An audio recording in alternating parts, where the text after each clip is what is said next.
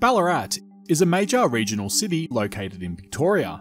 It's one of the richest goldfields to have ever been discovered, but this area isn't actually as rich as it appears, and I'll explain why in this video. Ballarat is deceiving in many ways, and this deception cast by this ancient landscape has led to the city surviving and prospering when really it should have died when the gold ran out. But that's the thing, it never did.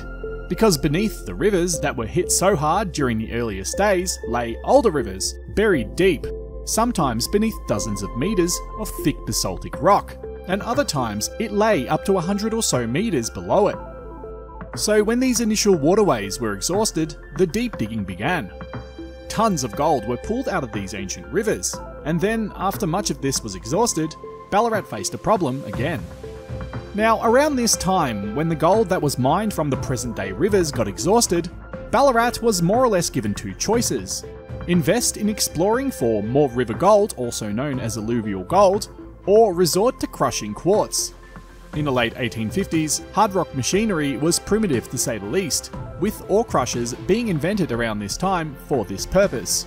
The gold that hadn't yet been eroded by the eons that had passed since it was originally shot through the fractures within the earth in a molten state was still there, tied up within the quartz, with it sometimes being visibly tied up. And gold in quartz was visible everywhere around Ballarat around this time. In every place that wasn't covered over by a basaltic lava flow, more or less lay a gold-rich quartz vein outcropping on the surface in a very proud and pronounced stance, due to the fact that it was more erosion resistant than the surrounding sediment, and often quartz veins would be interlain with rich amounts of very visible gold, sometimes shot all throughout the many fractures that existed.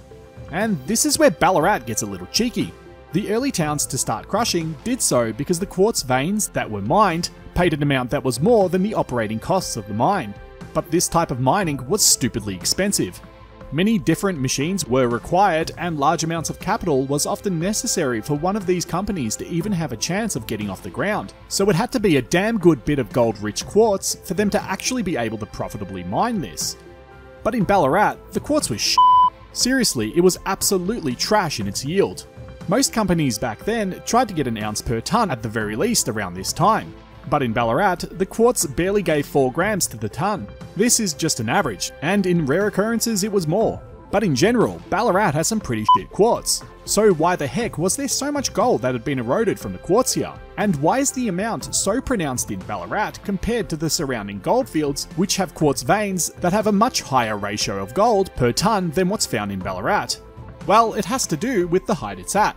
That's right, the height. Because Ballarat is more or less the top of the dividing range in this part of Victoria, and as a result of that, it's eroded much more than the surrounding topographically lower lands, meaning more gold has been deposited here as a result of more quartz being worn down to a particle size and releasing the gold that was interlain within it.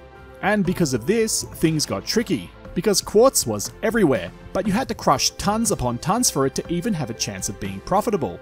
And that was almost impossible to do at this time in the late 1850s.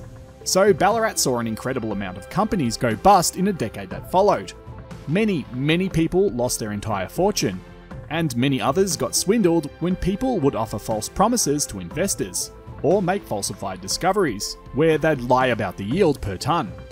But amongst all the trash, a few companies learned to work around and even to benefit off the low-yield quartz that existed in Ballarat. The Black Hill Mining Company is one such example of a groundbreaking and extremely profitable mine that operated here for 40 years, and during that time it tore the mountain here asunder, creating an entirely new valley within it, as they bulk crushed an incredible amount of ore, and utilised a very smart and money efficient way of transporting it, utilising a hard rock miner's best, or worst friend, if they fall down their shaft: gravity. But in general, if you're a small-time prospector, I'd advise you to not waste your time looking for hard rock ore here if you actually want to make a buck. But then again, I could just be f***ing with you to keep all the quartz to myself. Nah, I'm just joking. Or am I? Yeah, I am.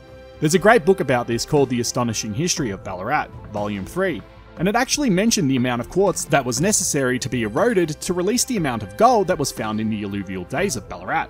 And it touches on the difficulties of setting up a hard rock mine here in the 1850s onwards, and the many challenges and successes that occurred, in the spectacular Goldfields of Victoria, and I highly recommend it. Thanks for watching.